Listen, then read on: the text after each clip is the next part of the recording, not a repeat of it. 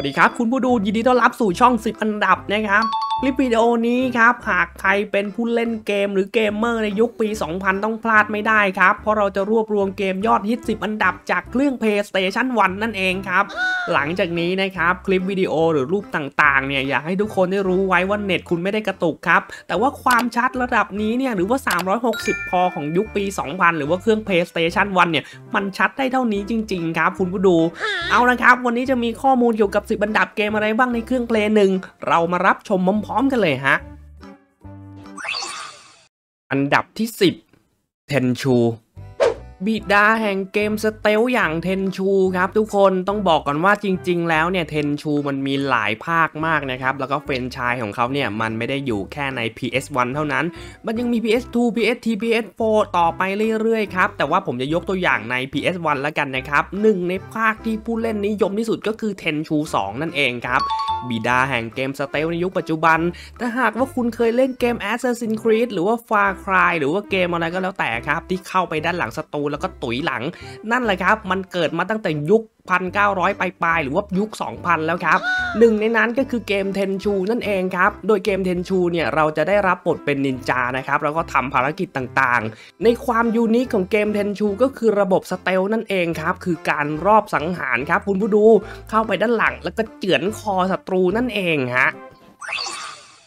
อันดับที่9 Twitch Metal 2หนึ่งในเกมใส่นัวยอดนิยมของยุคปี 2000 ต้นๆครับจะไม่พูดถึงเลยไม่ได้ครับก็คือ Twitch Metal 2 นั่นเองครับ Twitch Metal มันเป็นซีรีส์ระยะยาวนะครับทุกคนแล้วก็จะมีเนื้อเรื่องแต่ละรสนี่ที่แตกต่างกันออกไปครับมันจะมีภาค2ภาค3ภาค4ต่อไปอีกเรื่อยๆครับภาคที่นิยมมากที่สุดตามการจัดอันดับแล้วเนี่ยก็น่าจะเป็น Twitch Metal 2 นั่นเองครับโดยตัวเกมครับก็คือจะให้เราเลือกรถแล้วก็เข้าไปใส่นัวกันเลยครับเก็บอาวุธเก็บอะไรยิงกันได้ครับเล่นกับเพื่อนฝูงเป็นเกมที่สร้างความแตกหักระยะยาวได้อย่างดีเยี่ยมเลยครับหากใครไม่เคยเล่นครับต้องกดเข้าไปดูเกมเพลย์สักหน่อยแล้วครับแล้วก็ต้องบอกก่อนว่าโอ้โหสมัยก่อนเนี่ยภาพมันแค่360 พอทุกคนคือมันชัดแค่นี้จริงๆนะแต่มันสนุกทุกคนแล้วก็มองเข้าไปเนี่ยเอฟเฟกต์มันกระจุยกระจายมันมองเห็นได้ยังไงว่าตอนนั้นได้อยากรู้จริงๆลายตาเหลือเกิน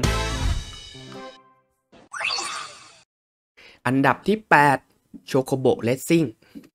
โชโกโบเรซซิ่งครับทุกคนเรียกได้ว่าเป็นอีกหนึ่งบิดาเกมรถแข่งในสมัยนี้เหมือนกันนะครับโชโกโบก็คือหนึ่งในแฟรนไชส์ของเรื่องมาริโอนั่นเองครับทุกคนแต่ว่ารูปแบบการเล่นเนี่ยจะไม่ใช่การเดินผ่านด่านขุดท่อระบายน้ำเหมือนเกมมาริโอเวิลด์นะครับมันจะเป็นการแข่งรถในยุคปี 2000 ครับโดยแต่ละรถแต่ละตัวละครก็จะมีความสามารถแตกต่างกันออกไปครับเกมเรซซิ่งสมัยก่อนก็จะประมาณนี้ครับทุกคนการเล่นในด่านเก็บของในด่านเพื่อโจมตีฝั่งตรงข้ามนั่นเองครับมีการน็อกรอบเป็นแลบอะไรประมาณนี้ครับทุกคนเรียกได้ว่ายุคต้นๆที่เลือกเล่นเกมนี้เนี่ยเป็นเกมที่สนุกมากๆในยุคปี 2000 เลยครับแล้วก็เป็นหนึ่งในแฟรนไชส์เกมในดวงใจของใครหลายๆคนแต่ในยุคปัจจุบันครับก็จะมีภาคใหม่ที่ออกมาแล้วก็พัฒนากราฟิกให้สวยขึ้นแต่ว่ารูปแบบเกมเพลย์การเล่นเนี่ยก็จะคล้ายเดิมตั้งแต่ยุค 2000 เลยครับคุณผู้ดู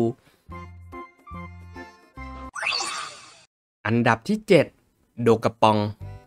หนึ่งในเกมทำลายมิตรภาพยุคปี 2000 ครับก็คือเกมโดกาปองนั่นเองครับในสมัยก่อนครับช่วงปี 2000 กว่าร้านเกมที่เป็นเครื่อง PlayStation 1 เนี่ยต้องมีทุกร้านแน่นอนครับเด็กๆจะถามถึงแน่นอนตัวรูปแบบเกมเพลย์ที่มันไม่เคยมีมาก่อนครับเป็นเกมที่กึ่งเทิร์นเบสมันเลยได้รับความนิยมอย่างมากครับในสมัยนั้นโดยตัวเราเองครับจะสามารถเล่นกับเพื่อนได้อีก3คนนะครับรวมทั้งหมดก็คือ4คนนั่นเองครับจะผัดกันเล่นคนละตาคล้ายๆเกมเทิร์นเบสเลยครับรูปแบบการเล่นก็จะเปลี่ยนด่านเปลี่ยนแมปไปเรื่อยๆครับแต่ความยูนิคของเกมนี้ก็คือเราสามารถเข้าไปโจมตีเพื่อยึดเมืองเพื่อหาไอเทมเพื่อฟาร์มได้ในเมืองนั้นๆครับแล้วก็สามารถอัปเกรดเมืองได้คือเราเป็นเจ้าเมืองเป็นนายทุนของเมืองนั้นๆนั่นเองครับแล้วก็ถ้าสมมุติว่าไปตกตาที่มันเจอเพื่อนเราก็จะโจมตีเพื่อนได้แล้วก็ขโมยของทีมเพื่อนได้นั่นเองครับทุกคน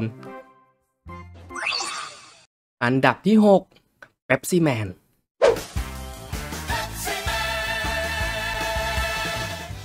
เป๊ปซี่แมนครับในยุคเครื่อง PlayStation 1 เนี่ยเรียกได้ว่ามีติดกันทุกร้านเกมแน่นอนครับเป็นหนึ่งในเกมฆ่าเวลาที่ทรงพลังมากๆครับมันเป็นเกมแบบฮิตแอนด์รันนะทุกคนจะเรียกว่าฮิตแอนด์รันได้ไหมคือตัวเราเองจะรับบทเป็นเป๊ปซี่แมนครับแล้วก็วิ่งเก็บขวดกระป๋องเป๊ปซี่ตามทางโดยเราจะต้องหลบหลีกสิ่งกีดขวางทั้งหลายที่มันเกิดขึ้นมาระหว่างทางนั่นเองครับ วิ่งไปเรื่อยๆเก็บกระป๋องไปเรื่อยๆทำแต้มให้สูงที่สุดเท่าที่จะทำได้เพื่อผ่านด่านนั่นเองครับเรียกได้ว่าใครไม่เคยเล่นเนี่ยอันนี้ก็เป็นบิดาแห่งเกมวิ่งเหมือนกันนะครับในยุคแรกๆเนี่ยรูปแบบเกมเพลย์ก็มีเท่าที่เห็นครับทุกคนก็คือแค่วิ่งเก็บกระป๋องจนผ่านด่านแค่นั้นครับทำไมมันฮิตนักหนาผมก็ไม่รู้เหมือนกันนะไอเกมเนี้ยหรือว่าในสมัยก่อนเครื่อง PlayStation 1เนี่ยตัวเลือกมันไม่มากครับทุกคนกราฟิกมันก็ไม่ได้โดดเด่นอะไรขอแค่มีแผ่นให้เล่นแค่นั้นก็พอใจแล้วครับ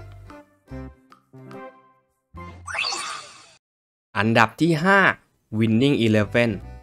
หนึ่งในเกมตัดสินมิตรภาพในยุคปี 2000 อีกหนึ่งเกมครับกับคำพูดติดปากกับเด็กติดเกมว่า Winning ไหมศาสตร์ Winning Eleven มันก็คืออีกหนึ่งบิดาของเกมฟุตบอลนั่นแหละครับทุกคนในกราฟิกสมัยนี้คุณจะเห็นหน้าตาของผู้เล่นชัดเจนที่มันเป็นซูเปอร์สตาร์ของแต่ละทีมใช่ไหมฮะ Winning Eleven ครับคุณจะเห็นแค่ชื่อเท่านั้นครับเพราะหน้าตามันจะเหมือนกันหมดครับเป็นก้อนหินเปียกปูนทุกตัวครับกราฟิก360พอในสมัยเครื่อง PlayStation 1 นี่สวยสุดๆแล้วนะครับทุกคนเป็นหนึ่งในเกมที่ผู้ใหญ่ก็เล่นได้เด็กๆก็เล่นดีครับโดยเฉพาะแฟนบอลทั้งหลายครับไม่รู้จัก Winning Eleven เลยเป็นไปไม่ได้แน่นอนครับในยุคปี 2000 อันดับที่ 4 Resident Evil ต้นกำเนิดผีชีวะในเครื่อง PlayStation 1 ครับทุกคนจริงๆแล้วเนี่ย Resident Evil มันก็จะมีภาคของ Biohazard ด้วยนะครับหรือว่า Resident Evil ภาค 1 ภาค 2 ภาค 3 ภาค 4 อะไรยาวกันไปครับจนยุคปัจจุบันภาคล่าสุดที่เห็นก็คือ Resident Evil Village ถูกไหมครับนั่นแหละครับทุกคนหากว่าเราย้อนกลับไปในช่วงยุค Play 1 กำลังดังหรือว่าช่วงปี 2000 ต้นๆครับซีรีส์เกมของ Biohazard หรือว่า Resident Evil เป็นหนึ่งในเกมผีสุดหลอนสุดๆในยุคสมัยนั้นเหมือนกันครับเรียกได้ว่าเด็กอย่างผมเนี่ยได้แต่เกาะเบาะดูอย่างเดียวครับไม่กล้าเล่นเองฮะมือสั่นจอยสั่นไปหมดครับทุกคนเห็นกราฟิกมันห่วยๆอย่างนี้ครับแต่ว่าเกม Biohazard หรือ Resident Evil ในยุคนั้นถือว่าเป็นเกมผีที่หลอนที่สุดแล้วครับในเครื่อง Play 1 อันดับที่ 3 Metal Slugเมทัลสลักครับหรือว่าก๊อปไม้ผจญภัยในยุคสมัยนั้นครับเป็นเกมที่เรียกได้ว่าร้านไหนมีแผ่นเนี่ยแผ่นมันจะเต็มตลอดเวลาครับคุณผู้ดูถ้าหากว่าเราเล่นอยู่ร้านเพลย์1นะครับตัวเกมครับได้รับความนิยมเป็นอย่างมากครับแล้วก็เป็นขวัญใจเกมของเด็กหลายๆคนเลยครับรวมถึงในยุคปัจจุบันครับเมทัลสลักก็ยังมีแฟรนไชส์หรือว่าซีรีส์ออกมาในทุกเครื่องเล่นเกมนะครับโดยปัจจุบันผมเห็นในมือถือ Android ก็มีนะครับทุกคนเรียกได้ว่ายอดฮิตเลยมาตั้งแต่ 2000 จนถึง 2020 กว่า20 ปีเข้าไปแล้วครับก๊อปไม้ยังผจญภัยกันไม่จบเลยครับโดยรูปแบบเกมเพลย์ก็จะเป็นเกมที่เดินไปเรื่อยๆครับหรือว่าเกมที่มันโลกไร้ผ่านด่านไปเรื่อยๆนั่นเองครับทุกคนโดยเราจะรับบทเป็นทหารแล้วก็คอยช่วยตัวประกันเปลี่ยนปืนปาระเบิดอะไรพวกนี้ครับเรียกได้ว่าฆ่าเวลาได้อย่างดีเยี่ยมอีกหนึ่งเกมเลยครับทุกคนอันดับที่ 2 Harvest Moon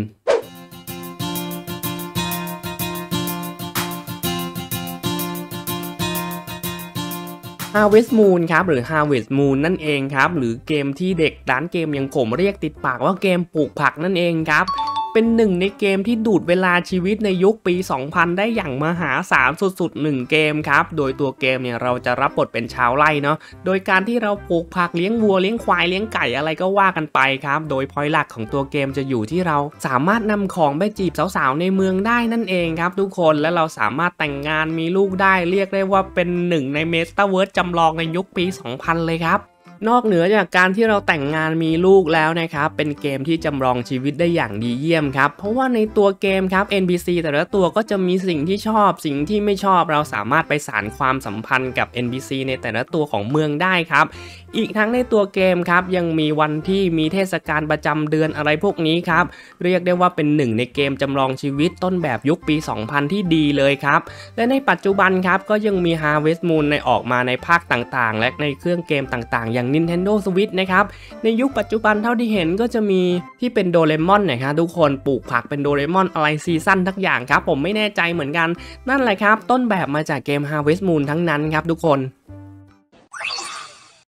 อันดับที่ 1 Bloody Roar Bloody Roar